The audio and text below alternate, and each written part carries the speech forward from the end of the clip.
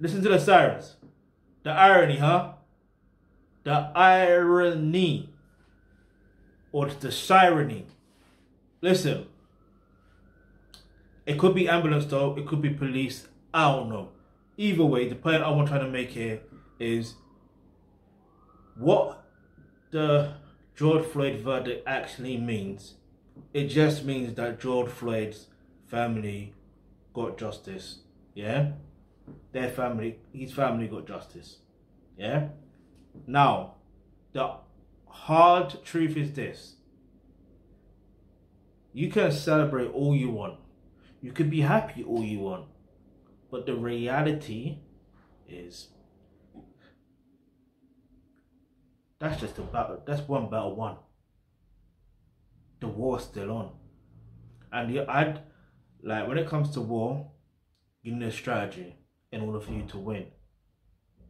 And the best way, maybe I can't say it's the best way, but one way that I do recommend for us to win this war is simply by having our own communities.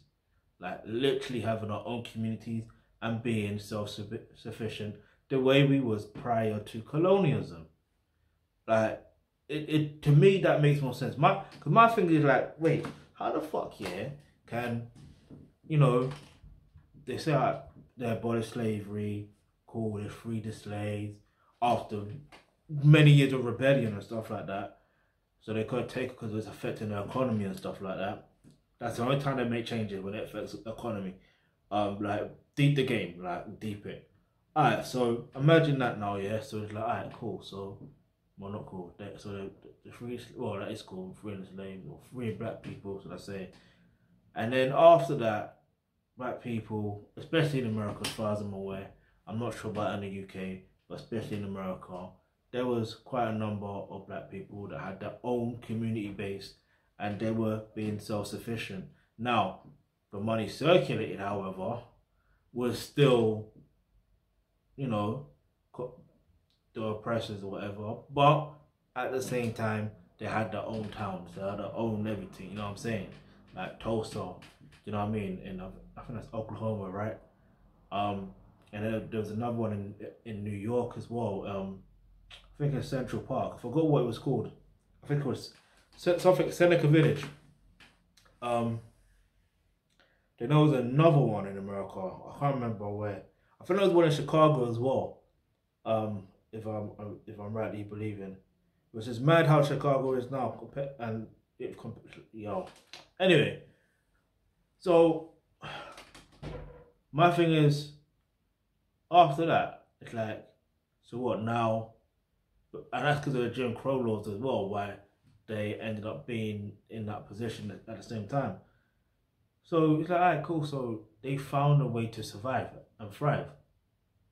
But when it became alright for black people to, you know, integrate, everything seemed to get fucked up. Let's be real. Although there's been some good out of certain situations, because think about it, would hip hop exist without that? I don't know.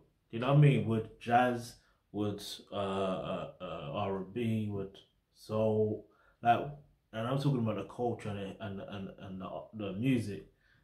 Know what I mean? I'm a music lover, innit? So obviously I look at certain things, I'm like, this appeared because of this, or this situation happened because of that situation that happened, that triggered. You know what I mean? Like, there's so many things that trigger off every other thing. So it's like, alright, cool. So, boom. And then you're like, alright, cool. So, but then if someone's still mistreating you, or if they're mistreating you in the process of trying to, you want equality, you want to be treated right, but prior to that, they had certain laws where they were against you in the first place. So why the fuck do you want to still be there? Like to me, it's like, shit don't make sense to me. Do you know what I mean? It don't make sense to me. So I'm like, the only way I can make sense of this is like, alright, cool. Go where you are accepted, where you are wanted, where you are celebrated. And if you cannot find that place, create that place. And then bring other people through to fill in that space, and you know what I mean, that need to be celebrated and stuff like that. That is the best possible solution to this problem. That's what this verdict actually means. They're just going to be, unfortunately, I hate to say it, and I want to be careful with the words I'm using, but if you don't fix up fast, there's going to be a lot more.